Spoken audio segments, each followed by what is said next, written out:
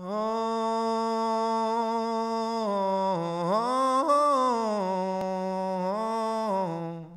do you mean when you talk about levels, stages, and waves?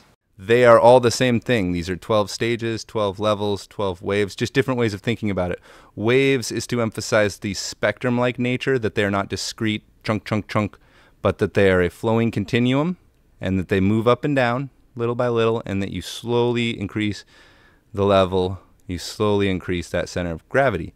The stage conception is, in psychology, you have stage theories, and so this is consistent with that.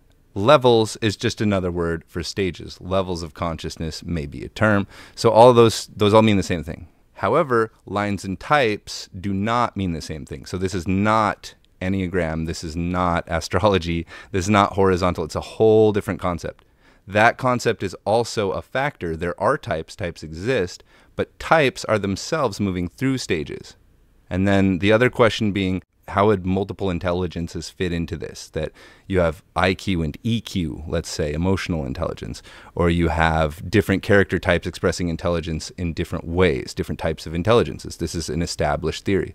So this is what we call lines of development, different but related developmental aspects of the self that develop on their own path, but they influence one another. They bleed over. And one analogy I like to make is a Dungeons & Dragons analogy.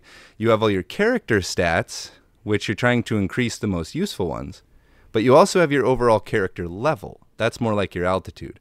So you might be maxing out one stat or another to be a better warrior or a better bard, but you are overall at a level of comprehending reality. And so the point of the integral model is just to simply be aware that these stages exist, that these types exist, and that these lines, these multiple intelligences, these lines of development are the things that are going through these stages.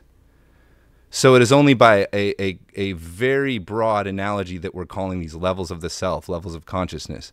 They're levels of aspects of the self that are evolving independently according to different theorists, different metrics, and this is being made into a grand meta theory that combines those all together into one 12-stage path. Who goes through it? What goes through it? Lines of development, different parts of the self. But you can take central ones and you can say a person's values, a person's self-sense, a person's cognition, in Piaget in that sense. Each of these parts of a person, you can put them at these altitudes, and you can start comparing those models side by side, saying that this altitude corresponds to this altitude, and that is how altitudes is constructed. How does this relate to other developmental models? How does this altitudes model relate to other stage models, not type models, but stage models? It attempts to correspond with all of them. All psychological models of development that are accepted, economic models of development for society, any sort of social, like it is an attempt to combine all of these aspects of reality into one 12-stage theory. So if you know of a model of development of anything, of any evolutionary mimetic structure, a self, a culture, anything that is developing consciousness, these 12 stages apply to it. Pretty fundamental to reality, pretty difficult to get that point across. Will I accomplish my personal goals by moving up in altitude? From your perspective, the path of development is going to be actually what we would call horizontal. It will be what you think you want according to your present altitude, according to your present set of values. And that will only move you horizontal within your present stage of consciousness. If I'm already coming from an altitude and I'm only trying to accomplish the aims of that altitude, how in the world could I get to a higher altitude? And unfortunately, the answer is it's not up to you only. It is, as we said, it's a four-dimensional affair.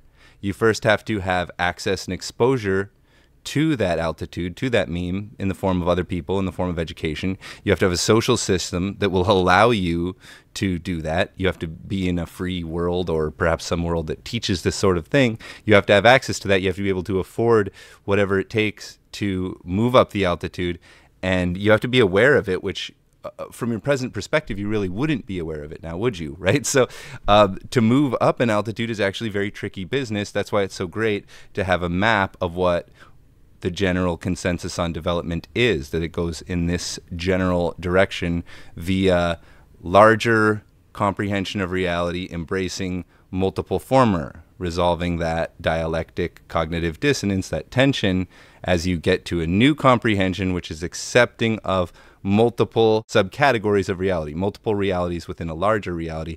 That's how you move through these. This map in particular should give you a clue as to what's next, especially if you understand where you're at now. Then the next stage is revealed to you in this model.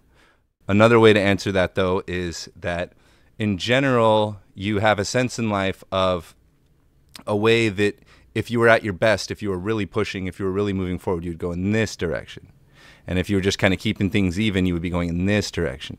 And if you were kind of falling or regressing, things weren't going so well, you go in this direction, you go down. So that's why we're kind of upward, downward to this, because naturally we conceptualize things this way. So in a weird sense, there is, to a certain extent, there is a sense of intuition about this stuff. And there's a sense that you at your best will sort of gravitate towards a slightly higher altitude. This is part of the theory that we are consciously intending to raise our altitude up, and we get stuck in an altitude because of our beliefs from that altitude influencing what we believe to be progress and what we believe to be healthy and constructive behavior and thought.